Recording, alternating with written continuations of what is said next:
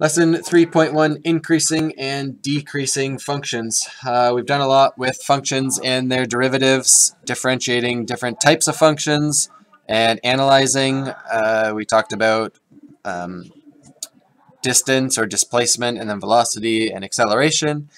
And this just continues kind of bringing those things to light and doing similar things more often, but this time talking directly about where a graph is increasing or where it is decreasing. And whenever we're talking about that, well, let's take a little note first, or maybe not. So when we want to talk about increasing and decreasing, we kind of talk about things in terms of their intervals, right? So here we can see we have an interval that's decreasing, then we have an interval that's increasing, then we have another interval that's decreasing, and then we have another interval that's increasing.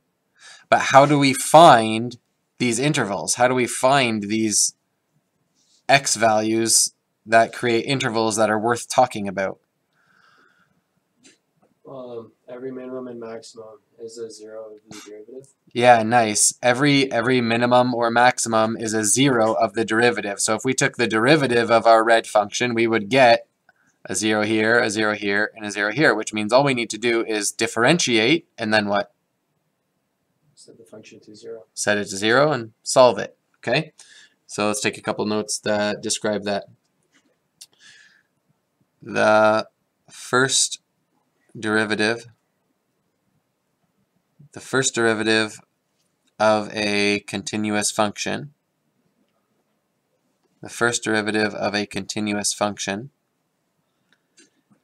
f of x,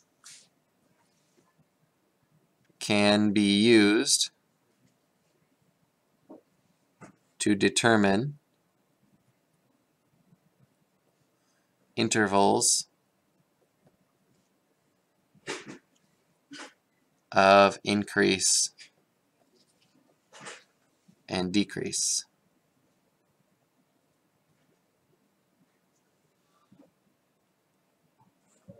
What's true? When f prime of x is negative, f of x is decreasing. When f prime of x is positive, f of x is increasing.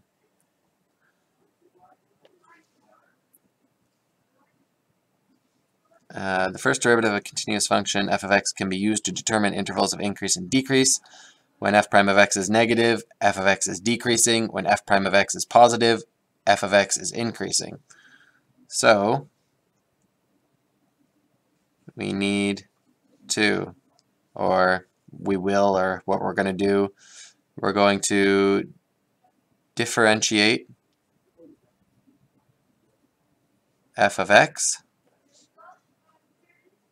to find f prime of x, then set f prime of x equal to 0 and solve.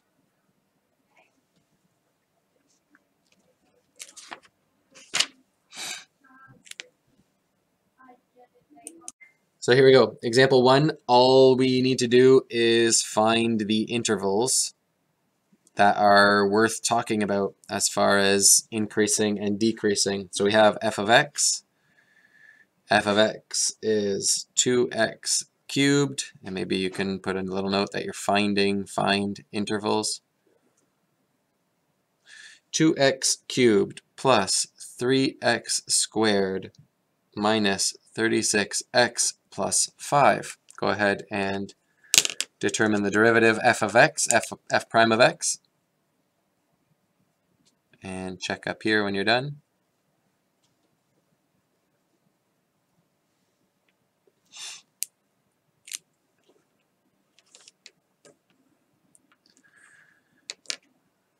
All right. Now we're going to set this equal to 0 and solve it, because where this is greater than 0, we'll have increasing. Where it is less than 0, we will have decreasing. Okay, so first thing we need to do is then set it equal to 0 and then solve. We should probably factor. Oh, no. Yep, we're going to factor for sure. Differentiate, set equal to 0, and solve. So here we go, we've got 0 equals 6x squared plus 6x minus 36. And yeah, the first step to solving is factoring, and the first step to factoring is looking for a common factor. So do we see a common factor among all of these terms? 6. And actually, because it's set equal to 0, it's really easy. We can divide every term by 6. So on the left, 0 divided by 6 is 0. And then divide all these by 6, we end up with x squared plus x minus 6. Now we can factor. We're looking at sum and product, two numbers that multiply to -6 and add to +1. X plus 3 and x minus 2 become our factors, which means that x equals -3 or x equals +2. This is when f prime of x will equal 0. Okay, so these define our intervals that are worth talking about. So from here, we're going to set up an interval chart. Now, set up interval table or interval chart, whatever you want to call it.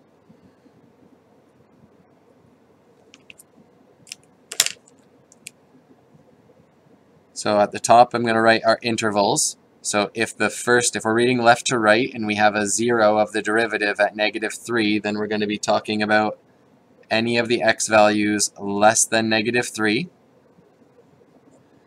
We can talk about what happens at -3. We can talk about what happens in between -3 and 2, which is our other 0. We can talk about what's happening at x equals 2. And we can talk about what's happening when x is greater than 2. For each of these intervals, we need a test value.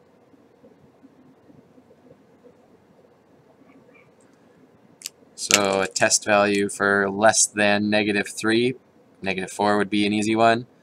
This one's obviously -3. Our test value for x equals -3 is x equals -3. Test value in between -3 and +2, 0 is probably pretty easy to work with.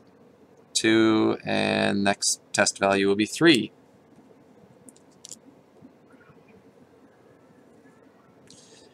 In our next row, we're going to determine the sign of our test value when we put it in f prime of x. Okay, so it's going to give us, we're going to just get the sign of it, and then the sign is going to tell us whether f of x, the original function, is increasing or decreasing or staying the same. Okay, so again, this is f prime of x. The derivative of f of x will be the slope. So if the slope ends up being negative, then we're heading down. If the slope is 0, then we're flatlining. If the slope is positive, then we're increasing. Yes? Here we go. So let's take -4, plug it in f prime of x. I can use any piece here. I'm going to go right down to my factored form because that's the easiest to work with mentally. So you've got -4 plus 3. That makes this bracket -1. This bracket is -6, so we have +6 there. Which means that f of x is increasing over that interval. At -3, if we sub in -3 into our first bracket, we get 0, which makes the whole thing equal 0. So the slope is 0, which means it's not positive or negative, it's flat. All right, if we sub in to f prime of x, if we sub in, and well, we won't do that. So if we sub in 0, what do we get? We get +3 times -2, that's going to be -6. which means we are decreasing. When we sub in 2, that's a 0, so that's easy. It's going to be flat there. When we sub in 3, we get 6 times 1, which is positive, which means it's increasing over that interval. So we could summarize this information. F of x increasing, f of x decreasing.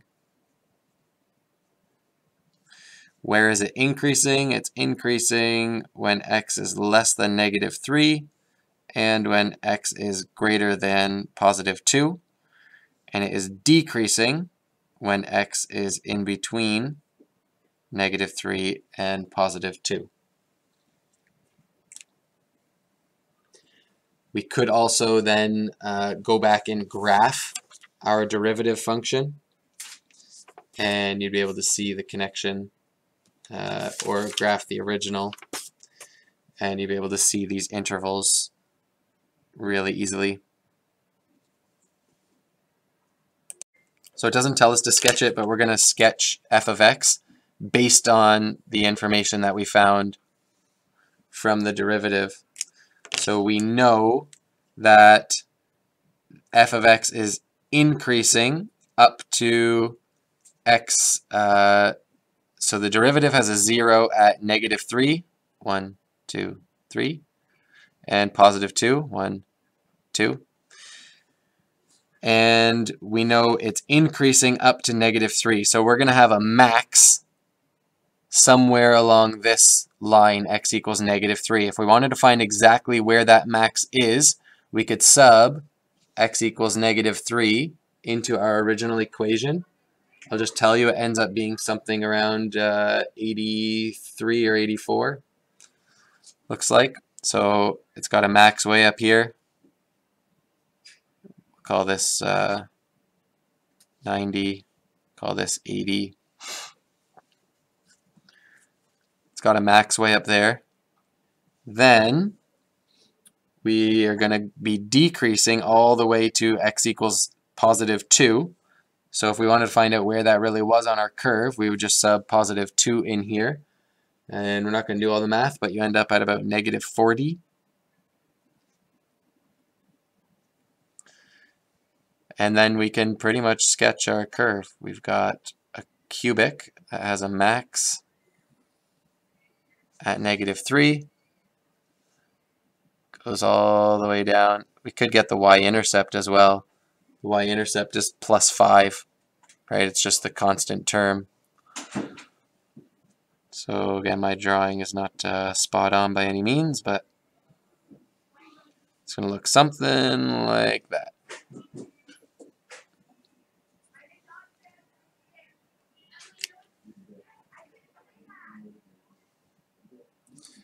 Quick run through the steps. In order to sketch the graph of f of x, we used its derivative to find its intervals of increasing and decreasing. So we took its derivative, we factored it to find the zeros. That gave us the intervals worth talking about. We chose test values for each interval, found out if the slope was positive or negative, which meant the original was increasing, level, or decreasing, and then we sketched. Okay, example 2, I'm going to do right on this piece of paper. We're going to use derivative. So what we did in the first one is we had an original equation, f of x. We found its derivative, and then we were able to sketch the original based on the derivative. We're going to do something very similar in the next section, except we're not doing it with an equation. We're doing it with a graph. We're given the graph of f prime of x, so we're given the derivative, and we need to sketch a possible function f of x. Now, if you have a derivative, you can actually do calculus. You can differentiate backwards, which is called integration, and you can get an exact function except for the constant term. You won't know the constant term. So here, we're doing a possible function because we can get what it looks like, its shape, but we don't know where it is on the y-axis. We don't know where its y-intercept is going to be. But basically, if this is the derivative of f of x, that means the slope of f of x is what? Negative 2. Okay, so if the derivative is negative 2, then that means the slope of the original is negative 2. So you can draw any line here that has a slope of negative 2. Okay, because this derivative is constant, that means our original function f of x is going to be linear. It's going to have a slope of negative 2. And again, you can draw it really however you want, as long as it has a slope of negative 2. That pen is absolutely useless. I'm just going to draw mine through 0, 2, and 1, 0.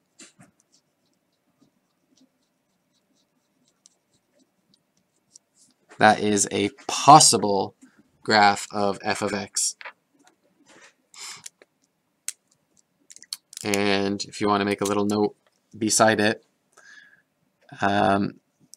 f prime of x equals negative 2.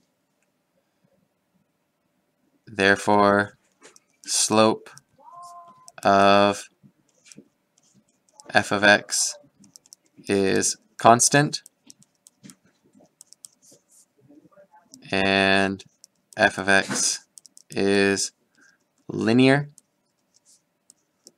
with slope of negative 2.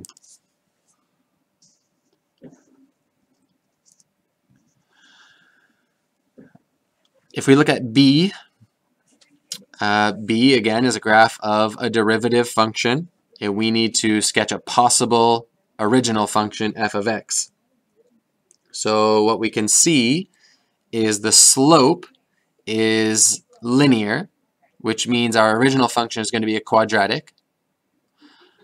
The slope to the left of 2 is positive and decreasing.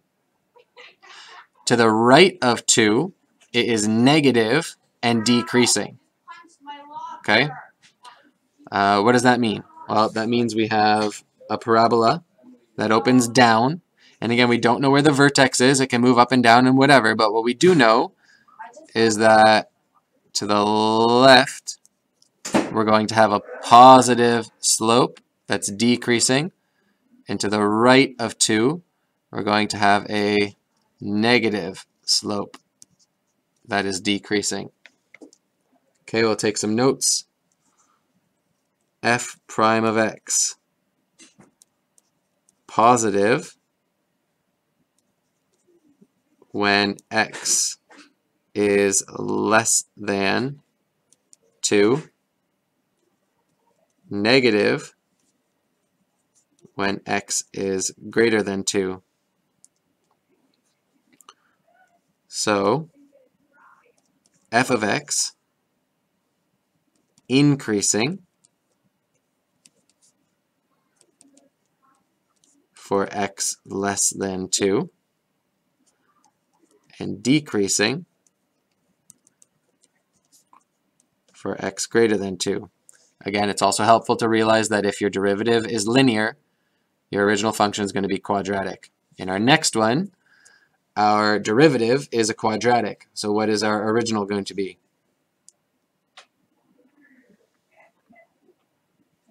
It's going to be a cubic. And what do we know about its slope?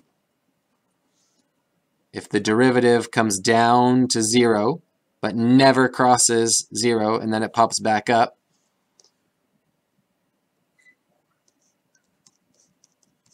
f prime of x is never negative. So f of x has positive slope.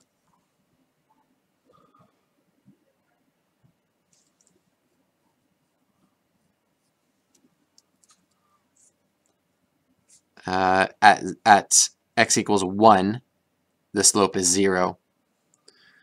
So again, we don't know up and down. We don't know its y-intercept. We don't know its constant, but we know that its slope is always going to be positive, except right here it's going to be 0.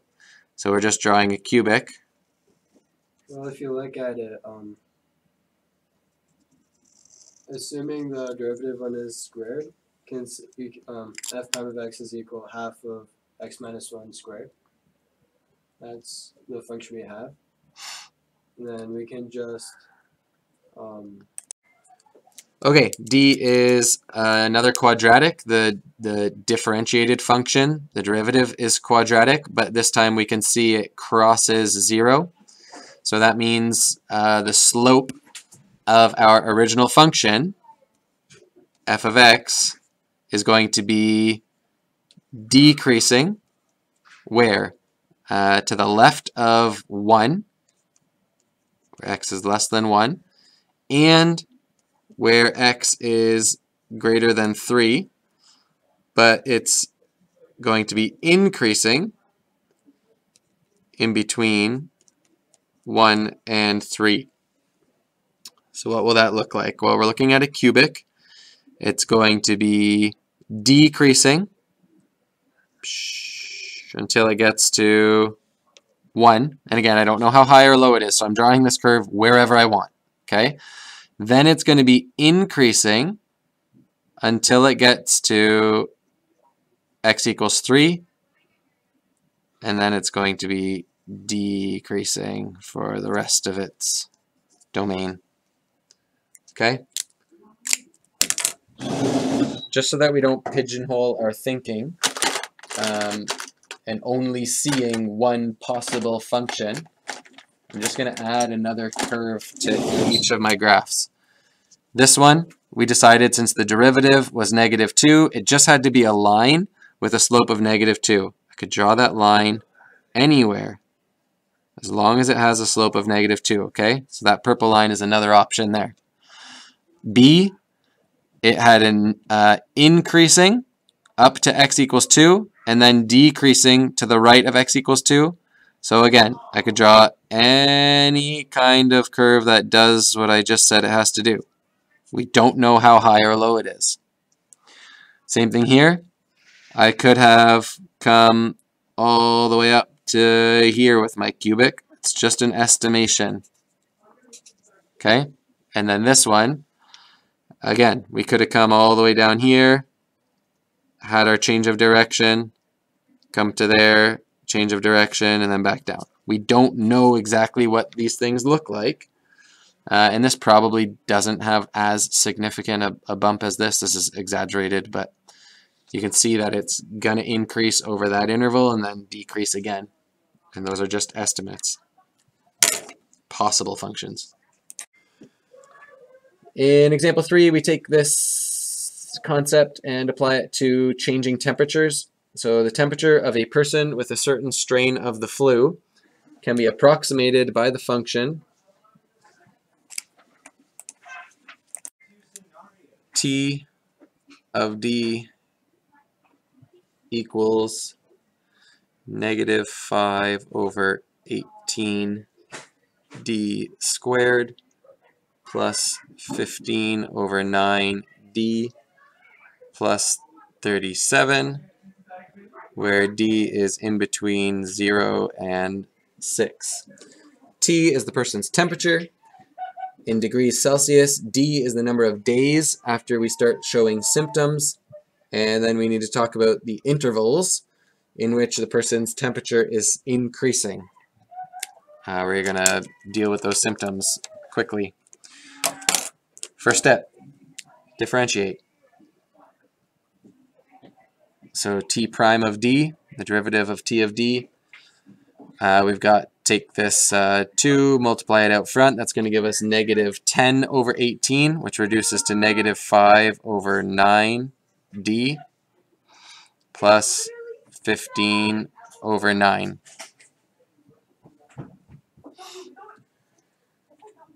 So if we solve this, that will give us our intervals. So we're going to set it equal to 0. Again, following the same steps that we did before. Here I'm going to multiply each side by 9 first, just so I can see this a little easier. Could do a couple steps at once, but we won't.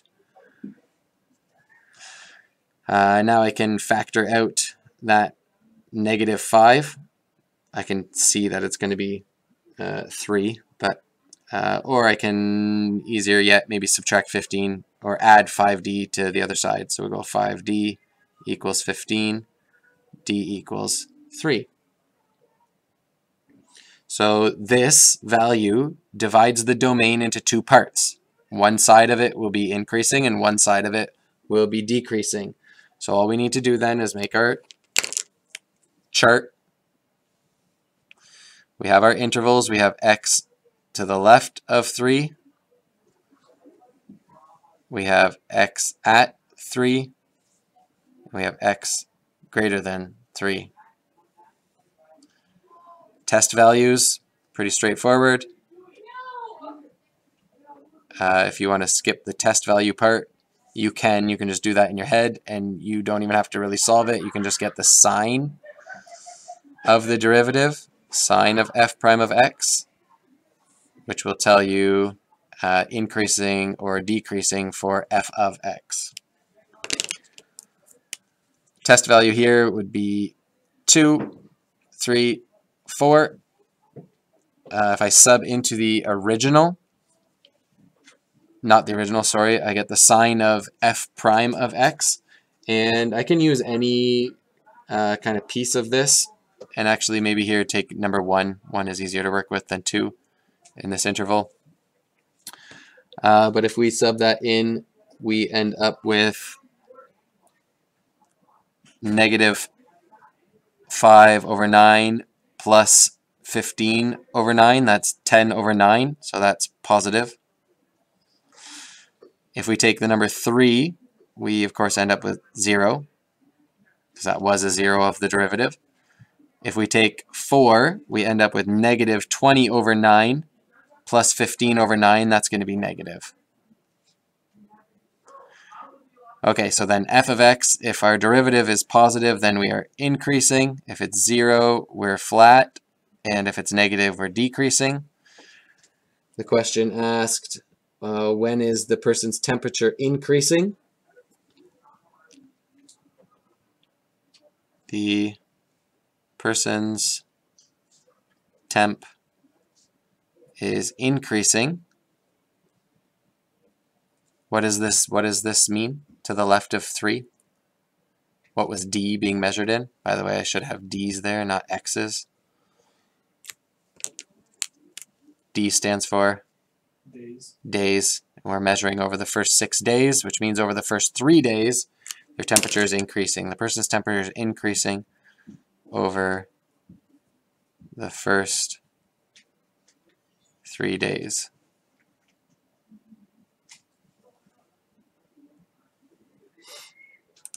Okay, example 4. To wrap up a short lesson, we're going to sketch a continuous function for each set of conditions. So we're going to be given some information.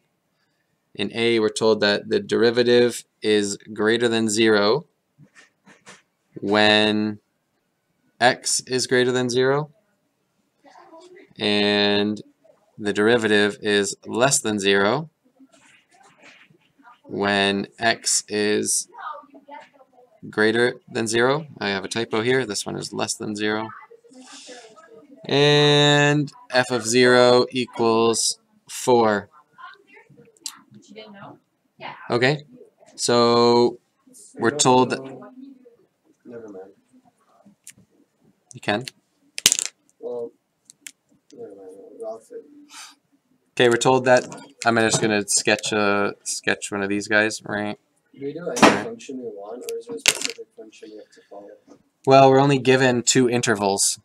So we have an interval where it's increasing and an interval where it's decreasing. Yeah. So it's going to be quadratic. It's going to go up and then down, or down and then up. So it's going to go up and then down because we have to the left of 0, it's increasing. And to the right of 0, it's decreasing. And they even tell us the value of the function at 0 is 4. So we know the point 0, 4 is on our graph. And we know that to the left of it, it's increasing. And to the right of it, it's decreasing.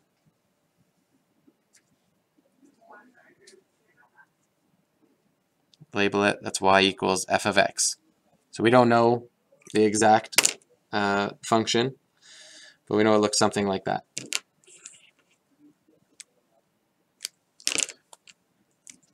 Okay, B.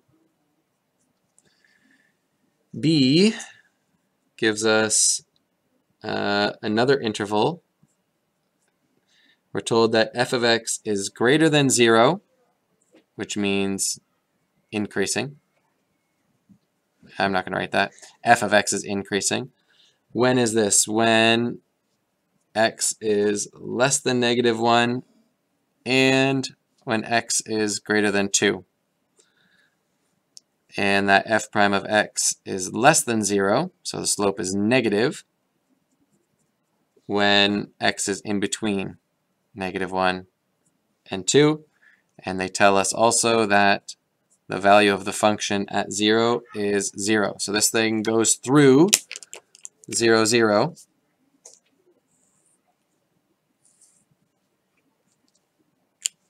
So we could put a little dot at 0, 0.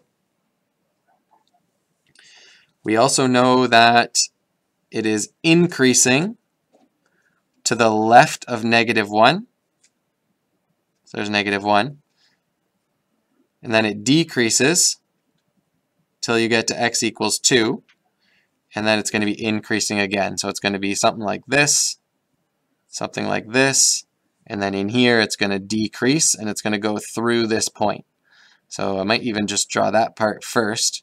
It's going to be decreasing through that point, and then at 2 it's going to come back up, and here it's going to, at -1, it's going to be like that. It's kind of funny thinking about graphs left to right and right to left and increasing and decreasing, but just keeping those things clear. So you have clearly over here it's increasing, from here to here it's decreasing, and then over this way it's increasing again. And this is the graph of f of x. Okay, again, the whole lesson was just relating the slope of any function f of x to its derivative and the sign of the derivative within certain intervals using key points. So you can sketch some graphs. In example 4, it gave us a specific point that the original function goes through, and that allows us to give a more accurate sketch of the original function from the derivative.